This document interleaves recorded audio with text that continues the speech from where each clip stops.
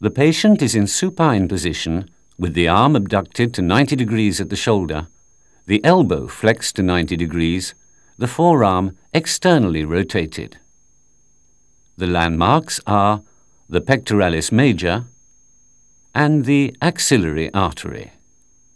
The puncture point is at the most proximal palpable location of the axillary artery, generally at the level of the pectoralis major. After skin disinfection, insert a 50 mm insulated needle at 45 degrees, just above the axillary artery. Progress the needle until sheath penetration, usually evidenced by a characteristic click and loss of resistance. Then advance the needle through the neurovascular compartment parallel to the artery without meeting resistance.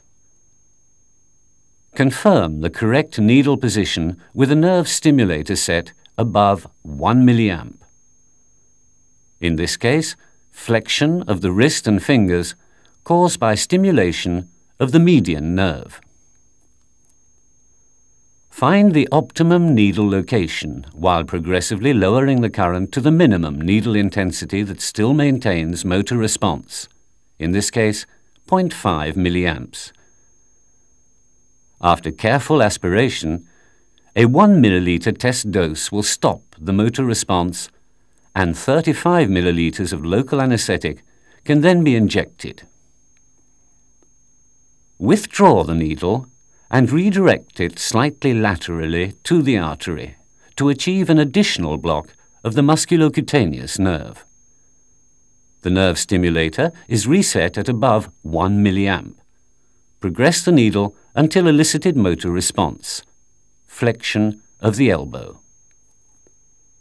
Find the optimum needle location, lowering the current to 0.5 milliamps. After aspiration and a 1 milliliter test dose, inject 5 to 6 milliliters of local anesthetic. To complete this technique, block the intercostobrachial nerve and medial cutaneous nerve of the arm by performing a subcutaneous infiltration of 4 milliliters of local anesthetic without epinephrine, progressing the needle from front to back on the medial side of the arm.